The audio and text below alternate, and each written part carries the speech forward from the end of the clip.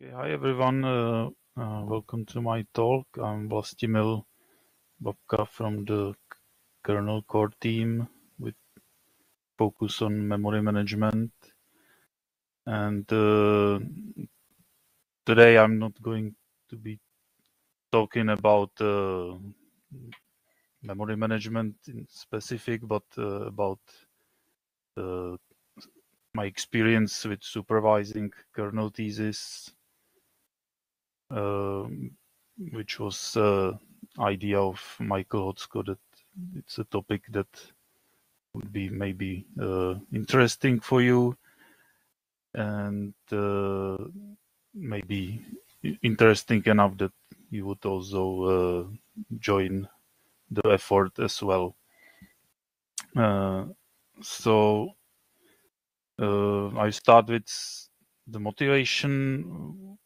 Why would we want to supervise students with their kernel or Linux related thesis?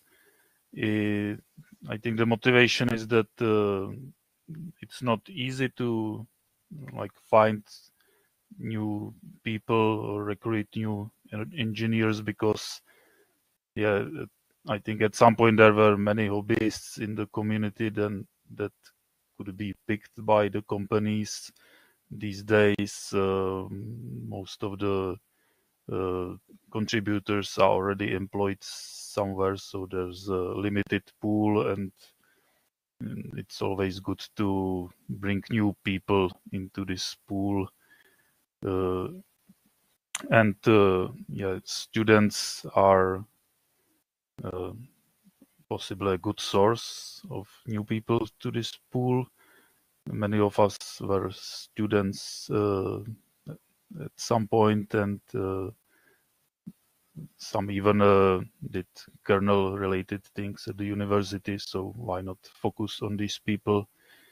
And it's also good to get the students interested in the Linux or kernel development and potentially working at SUSE before they graduate, because that might be easier than doing that after the graduation where they suddenly have multiple options. And so that's one part that it can be useful for the community, the company, and also for the supervisor. It can be an interesting experience similar to mentoring new employees or doing these outreach like things. And I would also explain a bit what we are doing in Prague with the local universities. Besides the supervising of thesis, so we actually have the Prague office has formalized cooperation with the Charles University Faculty of Mathematics and Physics, which has also strong computer science section that unfortunately doesn't won't ever make it to the name for historical reasons. The mathematicians and physicians are very proud of the old name, but there's it's very strong in computer science besides that. And we also have cooperation with Czech Technical University, which does have a faculty that has the proper name.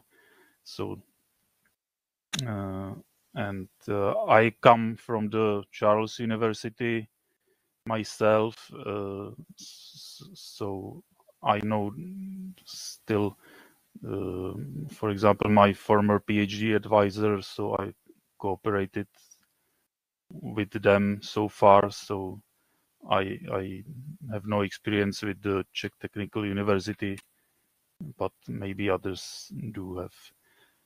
And we also have actually a designated person in the Christina spec team, Petr Hodač, who is tasked to deal with the process side of this and coordinate. So that's a person you can reach to if you would like to participate. And he is also more familiar with the Czech Technical University side, so that's fine. And besides the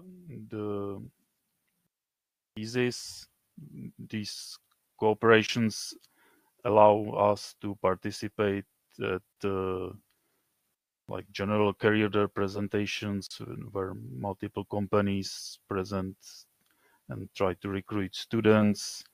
There are some lectures again that multiple companies take turns and presents what they are doing, but it should be also technically interesting, not just an advertisement. And we are also at the Charles University participating in really the normal lectures that are teaching, like for example, advanced operating systems, because and it's not just us; it was also people from other companies like Red Hat and Oracle, and it makes sense that people are presenting that really are working with the technology every day. There was also even a specialized course for crash dump analysis that unfortunately didn't have enough students interested to continue. But at some point, even such niche topic was possible to be a university lecture.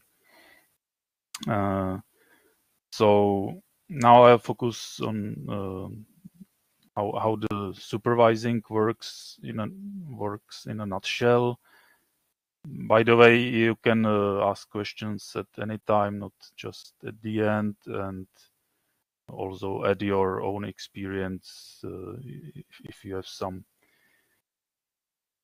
So what we are doing for a few years now is that to have a supervised thesis, there has to be some topic that the student has to focus on and like research something, code something, and to help with that, we have a Confluence page. The links in the slides should be working when you download them, and there we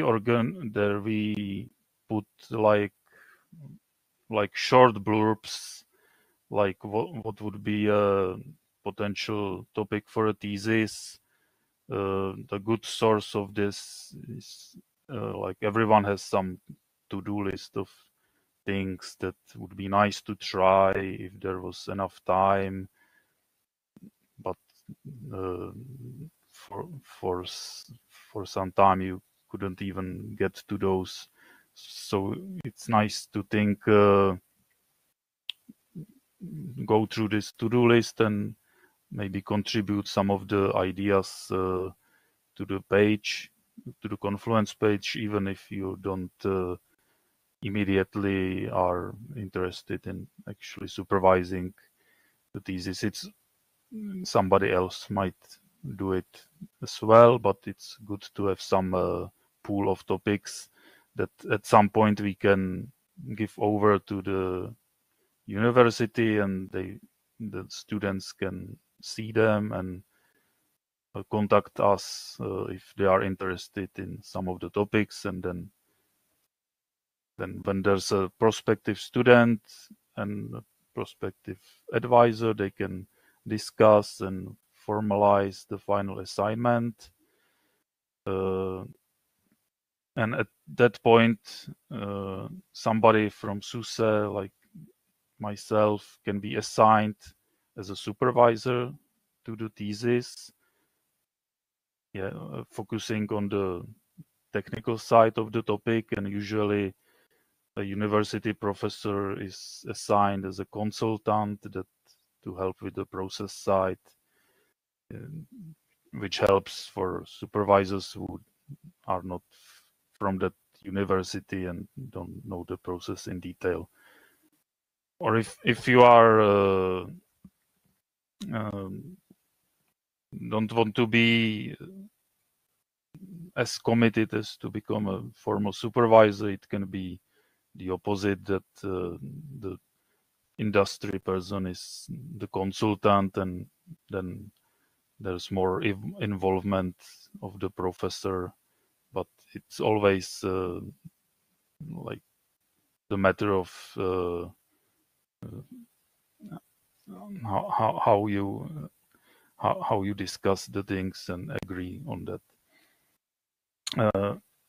So of course, being local when it comes to supervising thesis in Prague is useful, especially if you're a former student like many of us in the Prague office.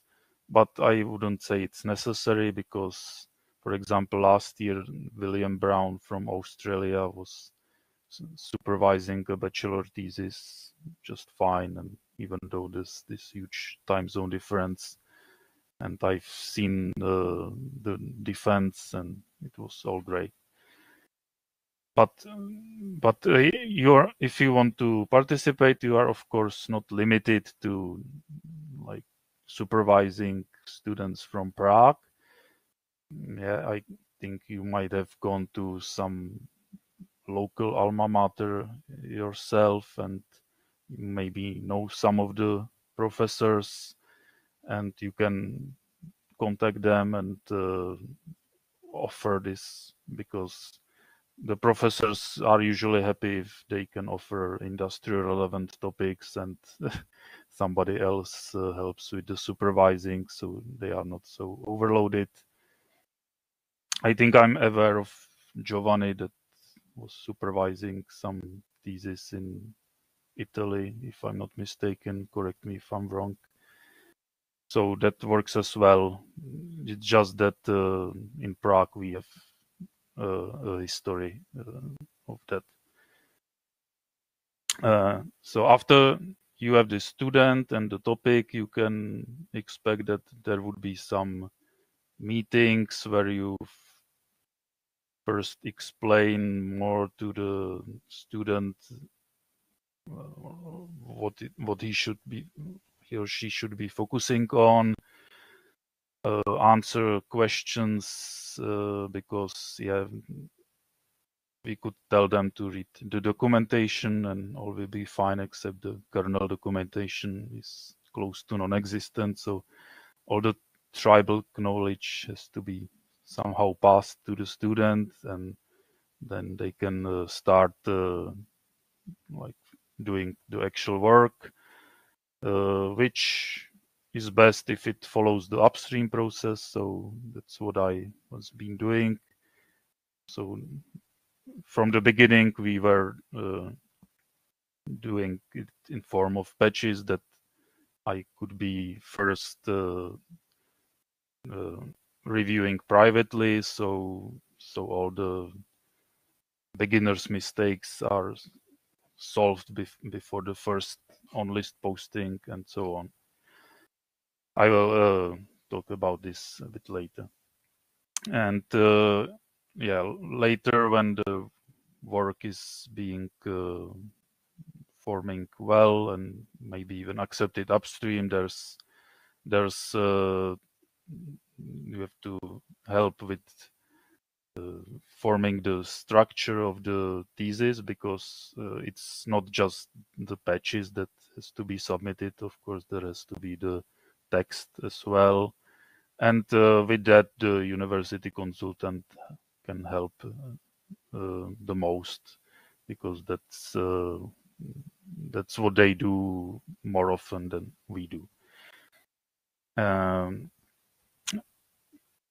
after the thesis is eventually submitted, then you have as a supervisor, you also have to write a review, and then you participate in the defense. It can be done, of course, online these days, and there you basically read the review and maybe ask the student some questions, and then the committee decides on the whether it's passed or failed, and the mark. So Boris says I can confirm that experience, but I'm not sure what part that was about, but great. Yeah. Police says that due to pandemic situation, it's very inconvenient to do a face-to-face communication with students inside university for 3 years here. Yeah, the two theses I will be talking on the next slides, I was also mostly um, uh, supervising via Zoom or Google Meet meetings. The bachelor student, I think I haven't even met in person, because that was still during the strong pandemic phase, and the master student, I think I've seen twice in person. But yeah, these days it can be done. Oh yeah, Boris says that he can confirm that professors enjoy industrial involvement, so that's fine. So the bachelor thesis, in my I've been supervising one as a SUSE employee. I've been supervising more when I was still at the university, but that was different. So that started in January last year, and it was that a student of the last year of the bachelor studies was interested in memory management topic, and in this case we didn't have any ideas in Confluence that would be suitable for bachelor thesis, because they were more open-ended and more suitable for master thesis. So I came up with some smaller tasks that could be done in the slab allocator, because for bachelor thesis it's better if these tasks are really well defined, and you can expect, oh, this is just work that has to be done, and but I'm confident that the result is achievable, and yeah, somebody just has to do this work, which might be trivial for yourself if you invested some time, but for a student with no experience with the kernel, it still means that he has to become familiar with the kernel subsystem and the process, and implement some changes there. So that's enough of work or learning to be for a suitable bachelor thesis topic. So as I said, we follow the upstream kernel process since the very beginning. So each of the tasks that the student has been doing, he was sending me patches first privately, so I could point out the most obvious mistakes that would just waste upstream reviewers' time. But also the goal wasn't that the patches I would consider perfect before posting upstream, because then the student can also get more diverse experience, or experience from more diverse feedback from other upstream people as well, which is useful, because that's like part of the learning how the community works. So And in this case, even the upstream feedback was really useful, because initially there was a task to implement some self-test in SLAP, and I was familiar with k-self-tests, so I suggested k-self-tests, and the first version was done using that. But then the KUnit maintainers saw the patches and said, "Oh, this is much more better fit for KUnit," and even provided some guidance how to use some of the features of KUnit that improved the tests, and I think that was very useful, uh, and the patches were then accepted, and even the KUnit maintainers, I think, mentioned that, oh, these tests look like great examples of how to use these KUnit features. So yeah, we had weekly online meetings. I was doing the patch reviews. So that started in January. In May, it was basically the implementation was done of all the tasks. Then we discussed the thesis structure, had some several calls that included also the university professor Peter Tuma, who had great guidance about how the thesis should be structured, and so on. Then it was submitted in late July and successfully defended in September. And yeah, the part of the task, the patches were merged to mainline long before defense. Some required changes to stack depot that I was then because Linus was unhappy. So yeah, the student had even the experience of having a patch reverted by Linus, but which of course I wouldn't wish for him to experience, but Linus is of course nice to new people, so that was fine. And after the defense, I did some necessary changes and resubmitted those patches on behalf of the students. So even these parts were ultimately merged, and I think the experience was great.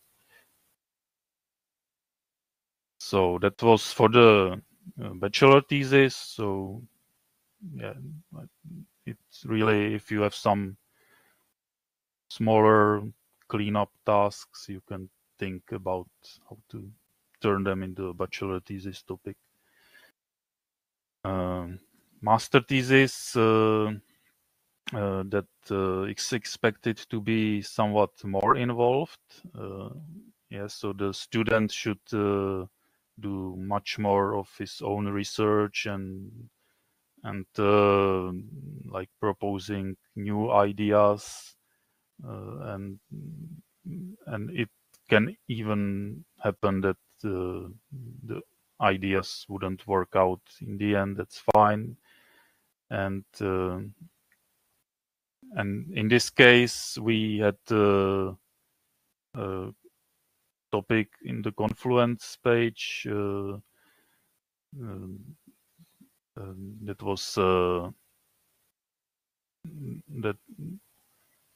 was inspired by some proprietary workload, which I will not mention if this is going to be public, but you can guess it, probably. So this workload was very heavy on mremap syscalls and fragmenting the virtual address space, because the implementation of merging couldn't deal with merging anonymous memory areas that are remapped around, because some page index fields are set to the original locations and prevent merging. And we had some idea that, yeah, this is a complex topic that is probably solvable, but the solution will probably not be nice and will have some overhead. But it would be nice if somebody really tried it, and then we would know exactly what the overhead is and how the solution looks like. But it's possible that it will not be like eligible for merging for this complexity and overhead reasons. So that's okay for a master thesis topic. You just have to communicate it to the student so he's not like disappointed in the end. And so that was clear to the student, and so he accepted. So after some discussion, he accepted this topic, and yeah, this is an example how the formalized assignment looks like when you expand the small blurb from the Confluence Age. So I guess you can just read that later if you're interested. And yeah, so we had this. We let me get back to the timing. So yeah, we first started this discussion in July 2020, and the topic was assigned eventually in January 2021 because the student had also some other school projects that he wanted to finish first. But even then, there was no activity for until August after the assignment because there was still other things to do for the student at school. So the lesson here is that if you have some topic that you think may become urgent, then there's a risk of assigning it as a thesis because then you cannot force the student to adjust these time possibilities. So it was fine for this particular topic. Just a warning: if you have potentially urgent topics, then doing them as a thesis might be risky. But after the student had time, everything was great, and he worked. We had again first some irregular meetings, then basically weekly meetings until it was submitted in July this year. And yeah, as we expected, it was possible to solve this problem, and it was complex and had some overhead. And it was useful because we had some rough idea what prevents merging, but then it turns out that there was actually some more issues to solve, but that the student found out and also solved. So that's great. Some of the cleanups and simple fix-ups that were just omitted because nobody thought about them. They were merged to mainline, so the student also had this experience of contributing patches to mainline, but the main work remains as an RFC for now because unless we can demonstrate there's a significant improvement for an open source project and not this proprietary workload that really can benefit from this work, then it's hard to get it merged with all the complexity. Even if we said, okay, most processes don't need this improved merging that has some overhead, so we could introduce some per process flag that would make it easier to sell, but even then you add complexity and you need to say, oh, there's this project that will actually use this flag, and that unfortunately didn't happen until now. But if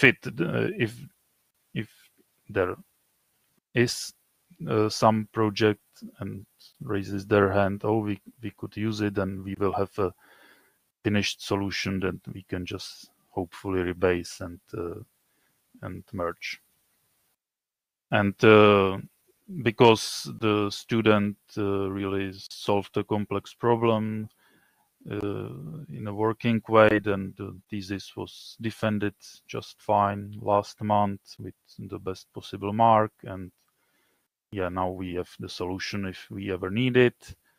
And also the thesis text improved the state of the documentation around these areas, which is a useful achievement by itself. But yeah, it would be now better if we could copy the relevant parts to the kernel documentation. So I thought that was also great success, except it's not mainline. But then I got feedback that from the university professor that it would have been even better if there was more open-ended research than was needed for this thesis. So basically, the path to the solution seemed too constrained to him. So I guess the lesson is that if you have even more topic topic ideas, so what if we try this, and even if it requires more research, then it's okay as a thesis topic if you're interested in supervising it. So that brings me to almost the conclusion. So the question is, yeah, as you might have noticed, I mentioned months of weekly meetings and reviews of patches and thesis. So obviously that's not for free in terms of spending your time. So you might ask yourself, okay, what's in it for me then? Yeah, if you focus on the to-do list item that you turned into the thesis topic, and it was done as a thesis, then yeah, that's the outcome. The list to-do list item is done, and that's great. But you could say, okay, if I did it myself, maybe it would take less time than all the supervising, and that might probably be true, because of course you are already an experienced developer that can do the same thing in much shorter time. You don't have to learn the process and the subsystem. But the question, if you were not like committed to supervising the thesis, would you find the time, or would you just postpone the item and leave it on the to-do list? So that's one thing. And yeah, as I said, it's can be useful experience mentoring, like, except you're not mentoring a new employee, but you are mentoring basically the student. So I think that's useful experience as well. And yeah, bringing me back to the beginning, it's a chance of bringing new people to the community and potentially SUSE as new employees. So I have yet to report success on this part. So the bachelor student is obviously now continuing the master studies. So maybe he will be interested in a master thesis topic, maybe not. And the master student has just defended his thesis, so maybe he will be interested working at SUSE, maybe not. I'm not sure yet. So that's I think all from me. And if you have any questions, or if you want to add your own experience, it would be great. Thanks.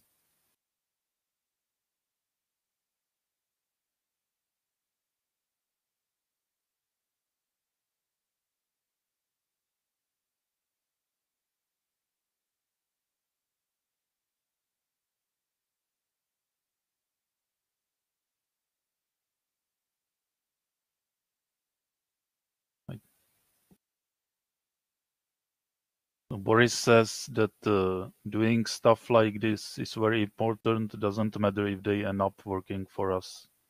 Yeah, I agree. It's not the only motivation, and it's basically helping our community. Yeah.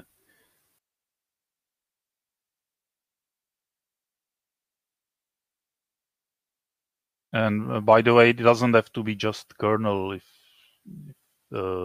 people from other teams are interested, the topic ideas don't have to be just kernels.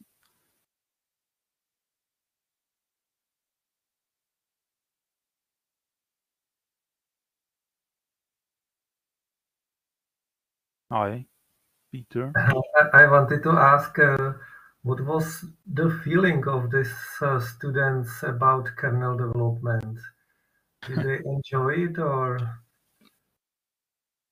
were they like afraid of this at the beginning and then had a better feeling, or actually the opposite?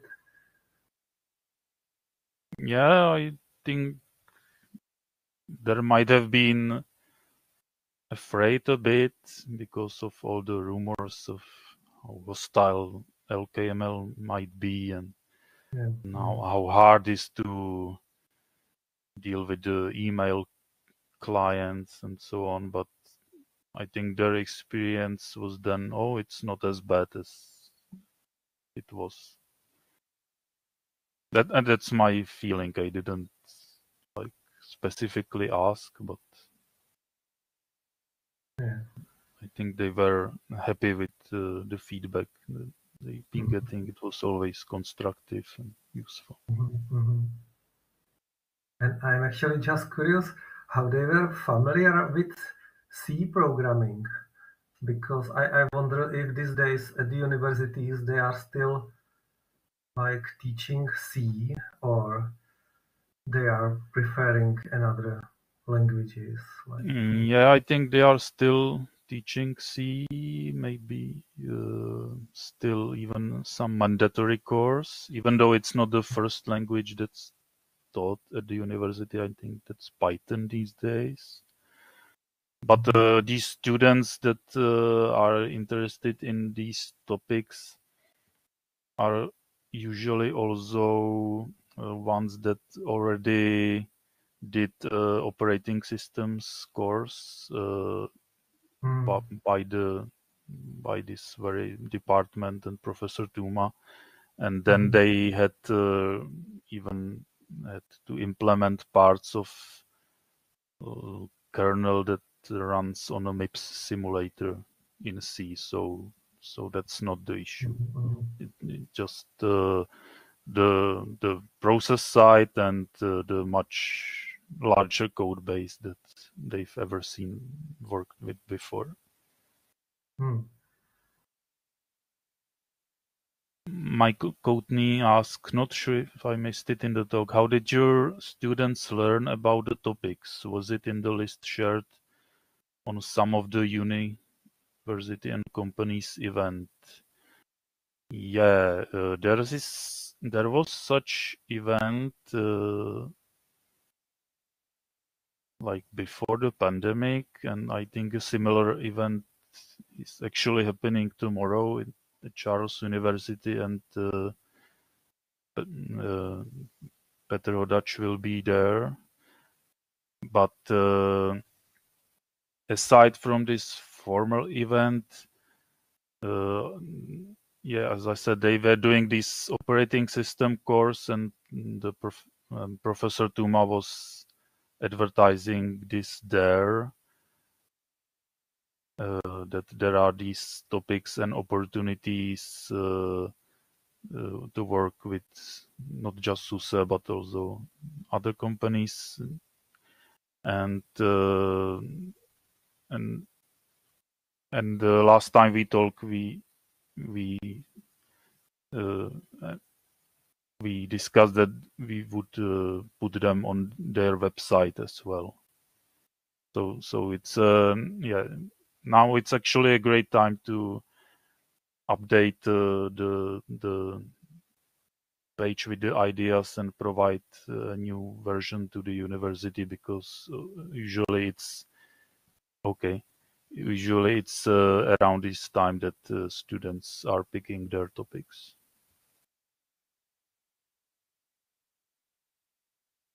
How much did you have to convince your student to write the thesis in English?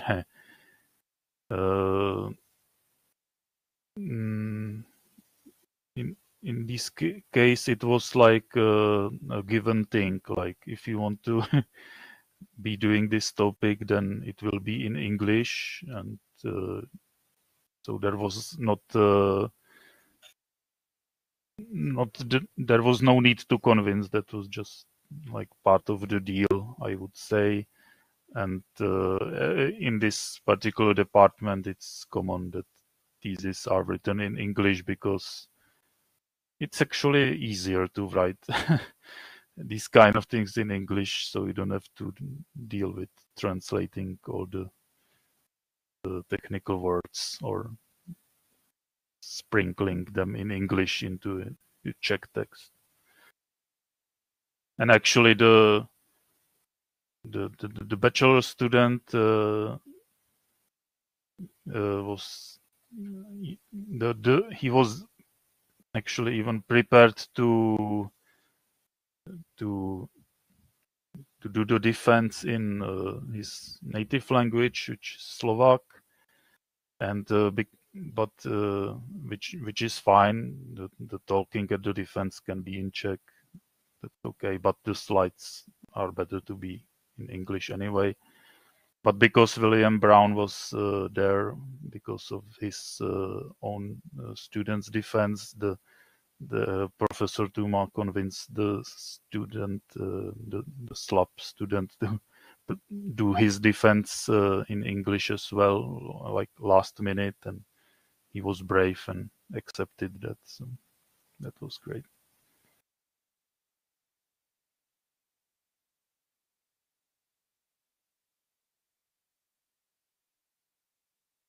Okay, Michael is typing more.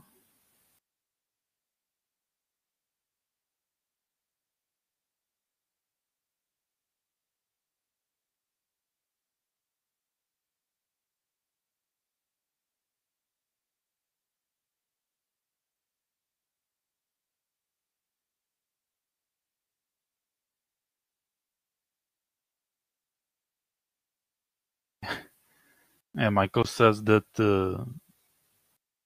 given the current slide, possible benefit from you as a supervisor is that you can also learn from the student about the cool new stuff that the different generation uses. Yeah, I'm trying to think if this was the case. My experience, can't think of anything, but the problem is actually that the cool new stuff these days seems to be machine learning. So when we were at this one of the trade fairs like earlier this year with the SUSE stand, the students coming to the stand was like, "Are you doing machine learning?" "No." "Okay, I go as well." And the operating systems are not as cool as they maybe were before, so we have to cope with that. And Boris says, yeah, cool new stuff could be eBPF, right?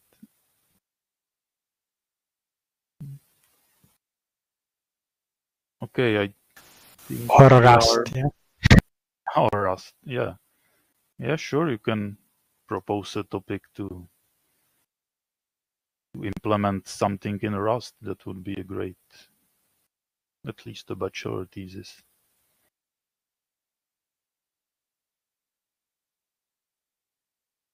Okay, I think the time is up, so, and there seems to be no more questions. So in the end, we filled the whole slot. I didn't expect that. So thank you for your attention, and please consider participating. It can be useful for you and the community as well. Yeah. Bye. Thank you for presentation, and I